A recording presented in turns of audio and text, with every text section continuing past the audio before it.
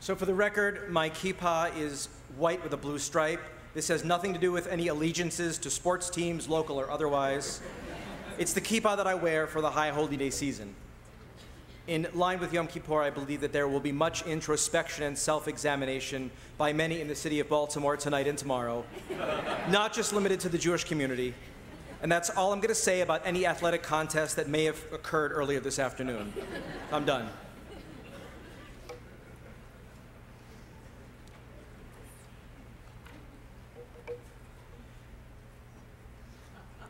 In the spirit of Yom Kippur, I'd like to take the opportunity to confess something. I used to be an anti-Semitism denier. As we learned on Rosh Hashanah, I was a child and teen in the 80s and 90s, 2 generations separated from the Shoah. This was a time when survivors were speaking about their experiences, and the state of Israel was a symbol of hope for all Jews. I was in middle school when the United States Holocaust Memorial Museum opened, and when Schindler's List won Academy Award for Best Picture of the Year. My family came to the United States in the early 20th century, and no one experienced anti-Semitism for almost 100 years. I grew up in a time when American Jews collectively came together to free millions of our fellow Jews from Soviet Russia with the full support of the American government. I saw the hope that came with the Oslo Accords when it seemed like Israel might actually make peace with its Palestinian neighbors. Every now and again, you might have heard about people saying something anti-Jewish, but those incidents were few and far between. Every year at the Passover Seder, one line from the Haggadah seemed out of touch with that reality. For it was not just one enemy who has risen up to destroy us, but rather in every generation they rise up against us to destroy us. For much of my youth, I thought, not in my generation, that doesn't happen anymore. Growing up, it really felt like anti-Semitism had been relegated to the dustbin of history. In recent years, we have been shown otherwise. We live in a time of heightened anxiety. Anti-Semitism comes from people who act with intent and people who act out of ignorance. It comes from both sides of the political aisle. It is based in deep-seated millennial hatreds and current misinformation about the state of Israel. Sadly, it is emblematic of what our people have had to live with for thousands of years. In the hopes of making a full confession, I must also tell you that I hate talking about anti-Semitism. I hate that our conversations about anti-Semitism can sometimes exaggerate the problem, portraying our moment as if it were Germany in the 1930s, which diminishes the achievements of American Jews and the fundamental difference of America. I hate when anti-Semitism takes over all Jewish discourse, where Jews are more interested in hearing about attacks on Jews than a meaningful teaching from tradition that will inspire them to embrace Jewish practice, learning, and spirituality. However, I hate anti-Semitism more, so we've got to talk about it. The statistics are shocking. According to the FBI, Jews, who make up 2.4% of the American population, are the victims of 63% of religiously motivated hate crimes. All I have to do is recite some place names, and you'll know exactly what I'm talking about. Pittsburgh, Poway, Colleyville. There are also attacks that might seem like street crime, but are clearly anti-Semitic. On the streets of Brooklyn, New York, assaults on observant Jews are a near daily occurrence. The increase in anti-Semitism has happened for several reasons. One factor is social media. Thoughts that people once kept to themselves are now shared on these platforms. We live in a time of distrust of our institutions, and this mistrust is a breeding ground for conspiracy theories, leading to a revival of the oldest conspiracy theory of them all. However, anti-Semitism is appearing in places where we might least expect it. In a 2021 study of Jewish college students, 6 out of 10 reported feeling unsafe on campus. Anti-Semitism on campus leads to the mainstreaming of anti-Semitism because colleges and universities train the leaders of tomorrow. Another report from 2021 found that highly educated Americans are more likely, not less likely, to be anti-Semitic than less educated Americans. Several months ago, award-winning author Dara Horn wrote a scathing article in The Atlantic about the state of Holocaust education in America.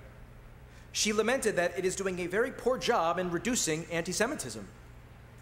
Horn explained that the Holocaust does not teach about anti-Semitism, only the final stages of anti-Semitism, as students learn nothing about Jews, Judaism, or Jewish culture. These classes are more of a history of Germany in the 1930s and 40s, as if somehow hate arose out of nowhere, ignoring nearly 2,000 years of various degrees of persecutions in Christian Europe. If you don't know about this teaching of contempt, then you can't understand anti-Semitism. It is not like other hatreds.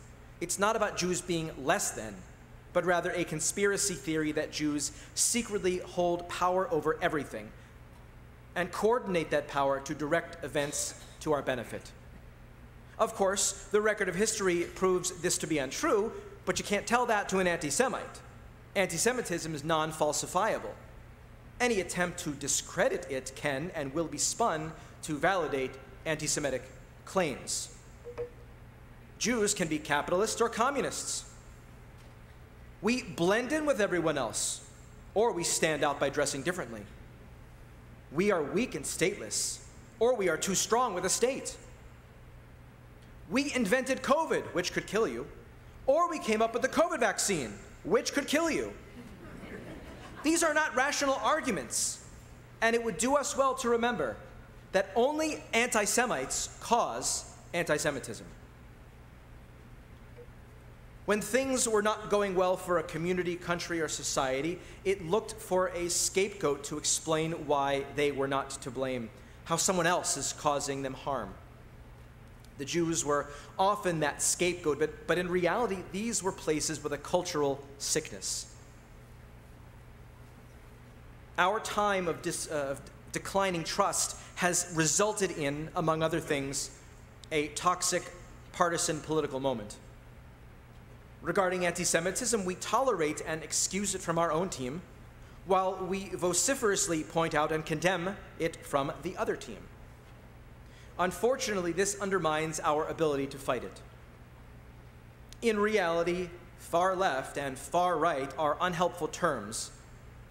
They are arbitrary designations, and they really don't tell us anything about anti-Semitism. When one member of Congress speaks about Jewish space lasers, and another member of Congress talks about Jews being all about the Benjamins, they are both dealing in the anti-Semitic trope of conspiratorial Jewish power. At that point, the little D or the R that sits next to their name is irrelevant. When Black Americans promote Holocaust denial or Kanye West tweets about going DEFCON 3 on the Jews, we can't point to neo-Nazis or white supremacists, even though those are so-called far-right talking points. A 2016 ADL survey found that 23% of African Americans, 19% of US-born Hispanics, and 31% of foreign-born Hispanics hold anti-Semitic views, compared with only 14% of the general US population, upending our assumptions about where anti-Semitism might reside. Instead of thinking of anti-Semitism in terms of left and right, I invite us to think about anti-Semitism in a different way, in terms of some of the classical enemies of the Jewish people. This will help us call out all of its forms and confront it effectively. Dara Horn has written about Purim anti-Semitism and Hanukkah anti-Semitism, which I call Haman and Hellenism. Haman, the villain from the Purim story, is the most obvious and easiest to identify. One quote from the book of Esther tells us all we need to know. There's a certain people, scattered and dispersed among the other peoples in all the provinces of your realm, whose laws are different from those of any other people and who do not obey the king's laws, and it is not in your majesty's interest to tolerate them. If it please your majesty, let an edict be drawn for their destruction. Haman unambiguously tells us who he is, what he wants to do, and why he wants to do it. He has an all-encompassing conspiratorial mindset, and he uses mechanisms of power to accomplish his goal. We can see Haman today in neo-Nazis and individuals like Louis Farrakhan, in Holocaust denial, in the spreading of conspiracy theories and the suspicions of Jewish power. While Haman's hatred is full-throated, he also clearly makes himself known. Next, we come to Hellenism, the spreading of Greek culture in the ancient world that led to the revolt of the Maccabees and the holiday of Hanukkah. Hellenism was not an assault on Jews, but rather Judaism. To be like the Greeks and to embrace Greek culture, Jews had to abandon Judaism and Jewish culture. Hellenism did not attack Jews physically, but instead asked us to reject our tradition in order not to be treated like second-class citizens. But then along came Antiochus, who outlawed all Jewish practice by penalty of death, and the Jews who retained their culture, led by Judah Maccabee, revolted. And thank God they did. This threat has reared its ugly head a few times in history. The Spanish Inquisition and Soviet Russia are prime examples. Be like us, drop your Judaism, and you'll be okay. For a while, until the persecutions, tortures, and murders. Today, we see this in progressive circles, both on college campuses and in advocacy groups, where Jews who are committed Zionists have to check their Zionism and sometimes their Judaism at the door in order to be accepted as part of the coalition. Some of the loudest voices of those who fight for the advancement of social, racial, gender, and environmental causes have bought into the lie that Israel is an imperialist, settler, colonialist state and see the Star of David as a symbol of oppression. They do not see the reality that Jews are a minority, nor do they see that Israel is a vanguard of progressive causes. In addition to Dara Horn's categories of Haman and Hellenism, I would suggest three more. The first is Amalek, the tribe that almost immediately after the Israelites left Egypt, attacked those who lagged behind because they were weary and worn out. There was no warning sign nor discernible reason for their attack. The Torah merely tells us that they did not revere God. The Bible also informs us that Haman descended from Amalek. Today, Amalek are kids who want to be subversive by attacking soft targets like painting swastikas on schools, synagogues, and Jewish cemeteries, as well as assaulting observant Jews on the streets of New York. The actions of these youth stoke fear, and I presume that they are not church-going young men who receive moral instruction. They are certainly not Haman, who calls for genocide, but their behavior, if not discouraged or mitigated, leads to moral relativism and evil. Also in the Torah, we find the Erev Rav, a term commonly translated as mixed multitude.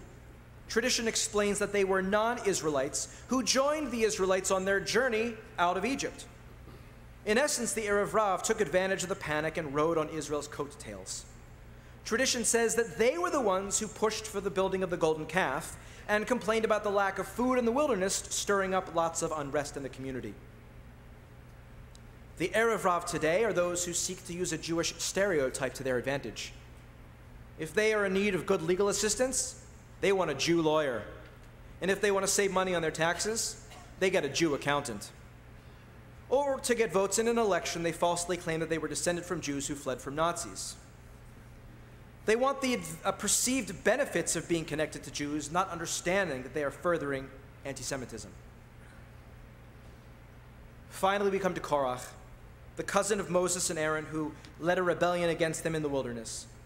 He challenged their leadership and proclaimed before the Israelites, "The entire community is holy, all of them, and the Eternal One is in their midst. Why do you raise yourselves above Adonai's congregation?"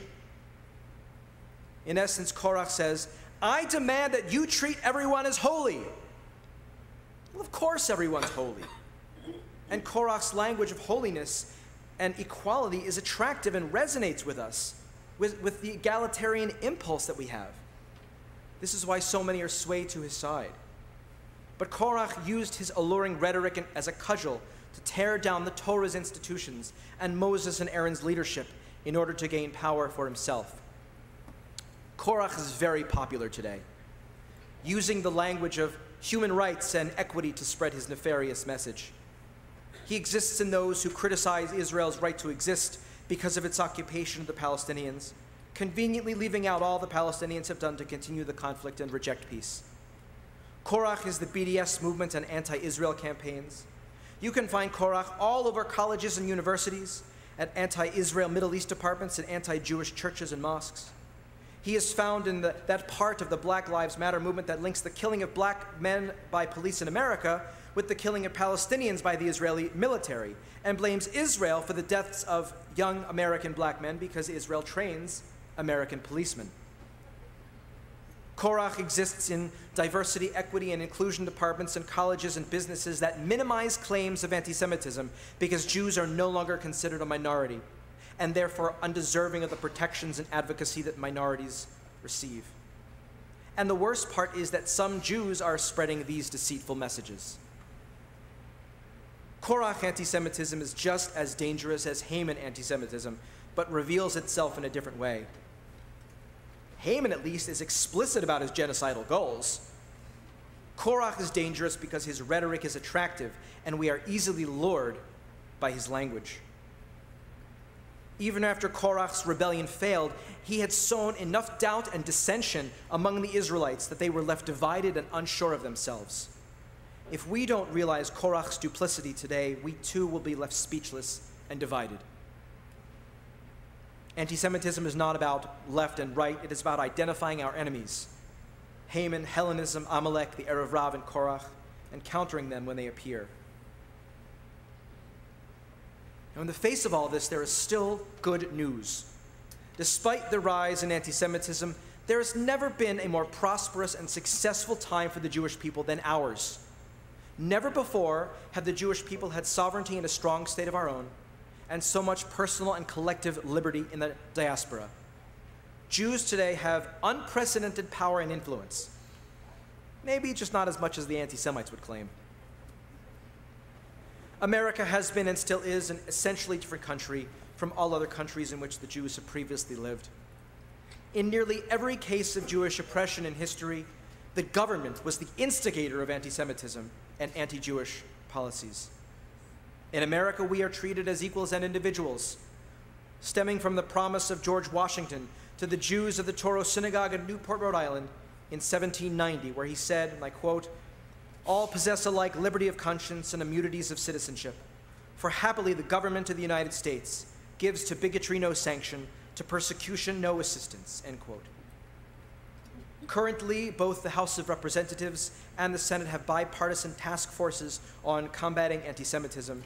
And despite some flaws, President Biden and his administration should be praised for the recently released comprehensive plan to fight anti-Semitism. Additionally, the Christian world is different from even 50 years ago. They are proving to be our best allies in the fight against anti-Semitism. But there's even better news. A Pew survey came out in 2019 that stated that Jews were the most liked religious group in America. The same study also found that the more Americans knew about Judaism, the more they liked Jews, which supports Dara Horn's observations in her essay in The Atlantic. Unfortunately, this pro-Jewish vibe is lost when we only focus on anti-Semitism.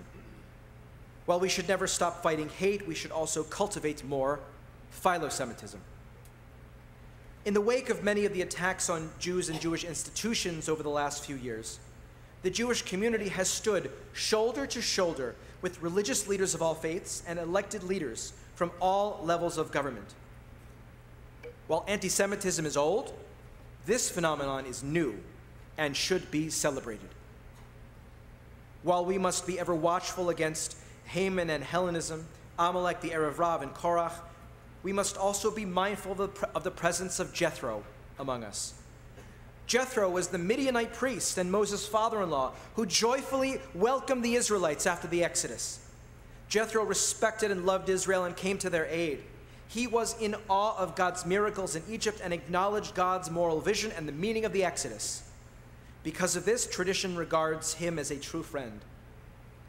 In fact, Jethro was the person who coined the phrase Baruch Hashem, blessed be Adonai, a well-known phrase used by Jews to express thanks to God for the goodness in our lives. In America, we have been blessed with countless Jethros, and there are now more than ever. Baruch Hashem. We have 2,000 years of fear drilled into our psyche, but we must not let fear determine our course in this day and age. Instead, we must hold two equal truths. On the one hand, we must always be vigilant of anti-Semitism and speak out against it in all its forms. On the other hand, we should recognize that America is a country built on the principles of liberty and equality, a place where we are treated as individuals and can build relationships with those from all ethnic and religious communities. Several months ago, a congregant asked me what we can do in the face of anti-Semitism. I responded, be proud to be Jewish and don't let the haters mess with you. In full disclosure, I used a more colorful word at the time. Right? We must have several months ago, we must have a thriving Jewish identity which includes but is not limited to love of the state of Israel, engagement in synagogue life, regular practice of Jewish ritual, raising Jewish children, and elevate Jewishness to a primary element of our identity, knowing that it is an inheritance from our ancestors and a bequest to our descendants. While this may not stop anti-Semitism, it will strengthen our self-confidence. It will attract friends and admirers, afford us positive reasons to flourish, fortify our sense of Jewish self-worth, and offer the best rejoinder to those who would seek to destroy us. We must be educated in the beauty and complexity of our tradition and share it with others, working on grassroots initiatives, person to person. We must leverage our connections with multi-faith, multi-ethnic, and civic communities to break down barriers and destroy stereotypes, which will lead to mutual understanding and respect. In the past 80 years, America has made remarkable strides in reducing anti-Semitism. Does the recent revival of this conspiratorial hatred mean that the post-World War II period was an anomaly? Or is this resurgence only a small blip in a trajectory that is trending towards equality and harmony? Our efforts will decide that answer. Let us come together to identify threats, be united in our defense, and build coalitions so we can repel anti-Semitism and create a world of pluralism, understanding, and peace. Ken Yeh Ratzon, may this be God's will. Amen.